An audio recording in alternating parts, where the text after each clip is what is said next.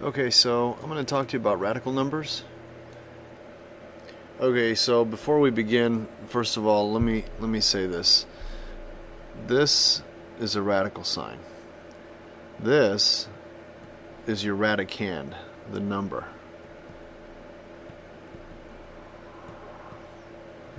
What would be over here would be your index. I'm calling it n. So this is your index. So here's an example. 16 basically is 4 squared, right? So the index here would be 2. So what you'd like to do is whatever number you have that's raised to a certain power, the power and if the index are the same, then they both just cancel out and you're left with just a 4. Okay? And this is your radical sign right here.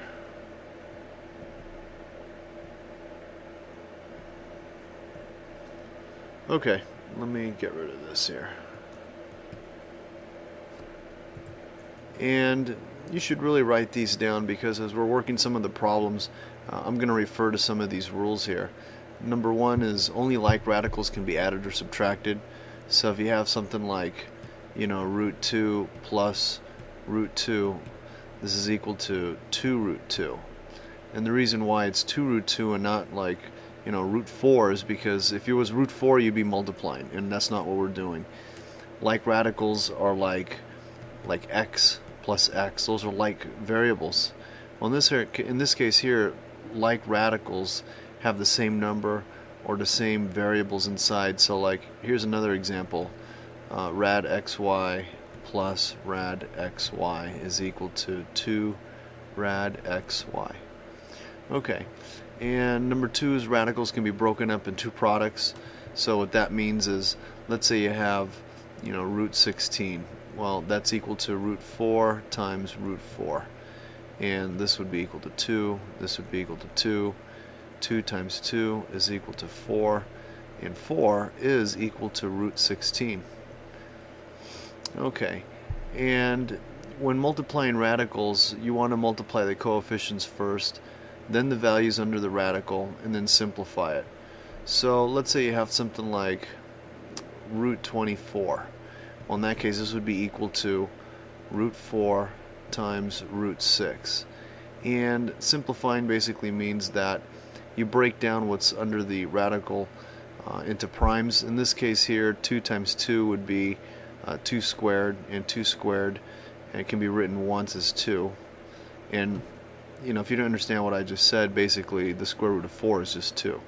I'm just kind of elaborating for those of you that go, hey, I know that, but what's another way to look at it? And I'll explain that right now in a second, but basically right here you would get 2 root 6. Okay?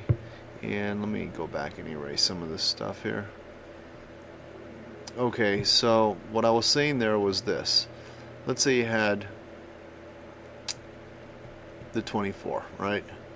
And I was telling you that it was root 4 times root 6. Well, what I did really, you can also look at it this way. 2 times 2, which is 4, times 6, right? Well, here's the two 2's I was talking about. That's like 2 squared, right? They cancel out. You can write it once outside the radical. And you write radical 6, that's left over. And this would be the same as root 24. Okay, so only cancel products of like radicals and rational expressions. Rational expression is like a fraction, where you have like x over x squared, and this cancels out to a 1, lower the power by 1 degree, this equals 1 over x. And what I'm trying to say with the canceling of products, let me just clear this off here. Let's say for instance you had, root 3 root 3 over root 3. Well, these right here are factors, and this is a whole product. Okay, this is a coefficient, and this is your radical. You can cancel them out, and you just get 3. Okay, if this had been like 3 rad 2 over rad 3, well then you couldn't cancel it out. And not only that, but you would actually rationalize the denominator, but we're not going to do that right now. That's a little later. You need to learn certain concepts first before you start doing that. So let me go back here. Number 5 is raising a radical to a power equal to the radical's index. Cancels the radical. Basically, this is it. I don't know if you guys were taught this yet, but every radical that you see, we're talking only about square roots, not, higher degree roots. Basically, what's happening here is this 4, the square root of 4 is equal to this radical 4 with an index of 2, which is the same as just radical 4. And radical 4 is equal to 2. Well, what's happening is this. That radical 4 can be written as 2 squared with an index of 2. So when the index and the power that's raising a certain number to are the same, so in this case if the 2 is the same as this second degree here, then this cancels, the radical itself cancels, and so does this, and you're just left with a 2. So let's say you had, like index of 3 root 2, so cube root of 2 raised to the third power. Well, in that case, this cancels with that right there, and you're just left with the 2. Over here, the 2 is on the inside, and that's fine. I don't know, actually, you know what? I don't know if you've been taught this, but this is something you guys may run into later on when you're working these kind of radical problems. It's true that you can square the inside of a radical. So I'm going to give you an example. Let's say you have 3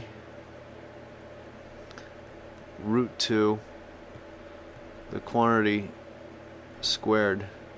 Well, you should know that you square the 3 and you square the rad 2. So there's 2 ways to look at it. One way is this way.